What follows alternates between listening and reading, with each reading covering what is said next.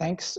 Thanks so much, Thea, for that outline. A short space of time of the arguments for and some of the concerns about gas. We've just got a couple of minutes for questions. So if anyone had any questions to ask Thea, or it might be a comment as well, you can pop them into chat, and I think Dee and Miriam might be monitoring that for us. So are there any questions you want to pose for Thea? We have Jenny. You've been great with comments all the way through. So this is one from Jenny. How do we expose the donations from the gas industry that in turn affects policy? I mean, if there is that collusion, I guess. Okay. The two organisations that where you look at their website and see what you can find there, the Australia Institute, that's the main one. So look up there and just kind of Google the Australia Institute donations, gas industry. You probably get what you need.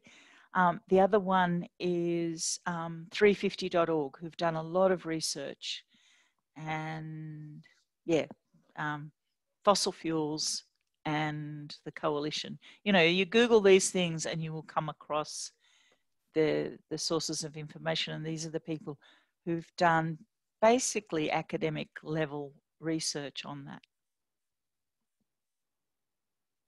Other questions? I actually had one, Thea, if I could pitch it in. So I was thinking, you've outlined a whole lot of reasons in evidence for renewables. I guess with the current, announcements yesterday and today, what do you think is going to be what is most persuasive, do you think, for us to use? If you had to use one argument, what do you think is the most persuasive in the current climate, pardon the pun? Well, in this particular, like with this particular government, I do think they pride themselves on being economic managers. If we can show that this is actually not going to produce cheap energy, that is actually not going to be providing, the backbone of a resilient economy. In fact, it's going to be economically disastrous. I mean, it's a pity that that's what we have to fall back on, but it isn't going to be good for our economy, and they are going to be left looking like schmucks, frankly. Right. Thank you.